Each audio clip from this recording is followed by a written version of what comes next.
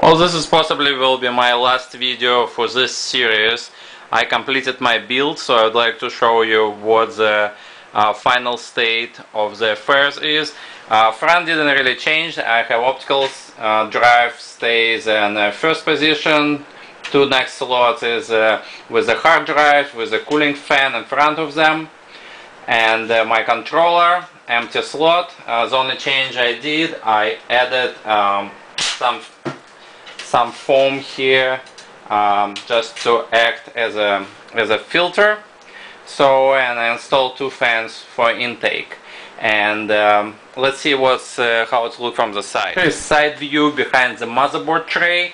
As you can see, it's probably not the best and most wonderful picture you can see from the other people who going nuts over cable management. I decided I stopped wasting my time on this. A number of cables became really enormous. You have a bunch of those coming from your front connections to the motherboard, your usual set of power cables. I have tons of cables which is related to all those fans that I installed in this case, and I have to use Y cables so I can control them in batches through my fan controller. So for God's sake, I have a good space between the radiator and motherboard tray, so I was able to hide a really big amount of like bunch of cables here, otherwise it could be really ugly. So what I did, I just laid everything flat so I can close my side panel without any problems. I put some of them in bunches and just try to arrange them a little bit nicer, but without killing myself against the wall. And basically nobody ever sees this, so you close this, and until you need to arrange something next time, it's not that critical. So for that reason I just go easier on this part and try to make nicer things from the other side. So let's see how things look from behind. Not much to report on the back side.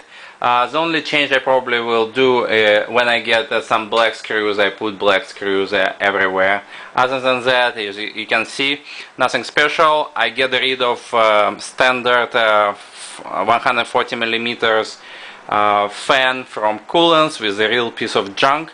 I have a jelly that is pushing more air than for 120 millimeters than it was with 140.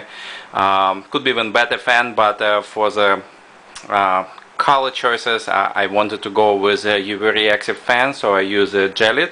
And so that's how it looks from behind. And let's look for the main portion. Here we have a main view.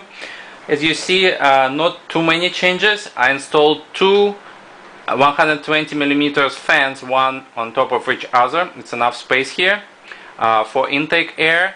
To the case, I put some UV reactive coolant, Feather 1 acid green type, and also I did some wiring for the controller for this flow meter.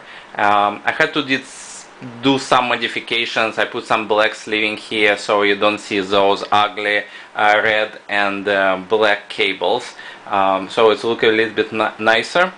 And other than that, that's pretty much how the system looks. I might show you a few more angles, and also I need to put UV lighting inside, and so to get some benefits from all these colors that I'm working on for the last couple of weeks. Here's some night shot of what I did, and you can see how things glow with UV lighting. So hopefully you can see something. It's not the perfect camera I have here, but it gives you some idea how things might look in when the UV lighting is on. So that's what we have here, and you can see what's going on with video card cooler. Normal conditions you wouldn't see that, because it's conveniently made such way that it's facing down, thanks to video card manufacturers.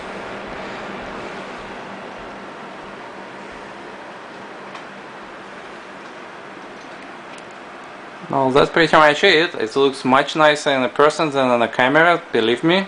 Other than that, that's what I did, and thank you for watching.